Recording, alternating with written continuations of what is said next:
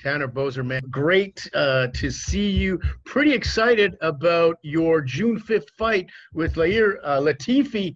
How are you preparing for a guy like that? Training hard and, we're making sure I'm working on my wrestling defense. You've been fighting guys that are a little shorter and stronger in the gym to prepare for that? Only when it's allowed to go to the gym and work with people. I mean, officially COVID's happening all the time.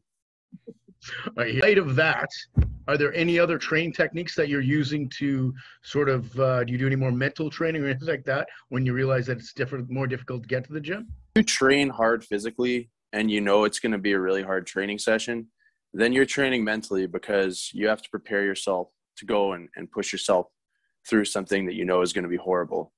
I don't believe in sitting and meditating and doing mental training or stuff like that. Your last fight with Andrei Arlovski was very, very close. I know you were pretty hard on yourself after that.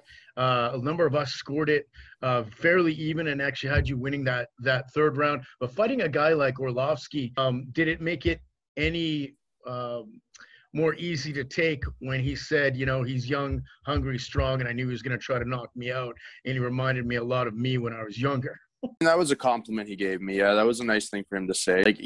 Obviously, I appreciate that he was complimentary, but I didn't do enough that fight. And, I still kick myself in the ass about it. It wasn't like an error. It was like an entire fight length of me not doing quite enough. So I have it in my head. I've adapted. I'm making sure I go for it more all the time, even in sparring when I'm allowed to spar. So I should be ready to go. I've seen you've been so aggressive in a lot of your fights, and to get back to that and to even improve upon it would be really, really exciting. Talk a little bit about some of the songs that you've done in the past. Well, what about Rocky Mountain Lot by Robert Adam? That one was actually recorded by a guy I knew from Bonneville who has got some pretty good music out nowadays. So when I heard that song, I thought it'd be cool to walk out to something by a guy from my hometown. And again, it was applicable. I wasn't just doing it because of that. That one's self-explanatory. It opens up with someday when I make it big, I'll buy myself a place in the Alberta side of the Rockies. Something like that would be the dream.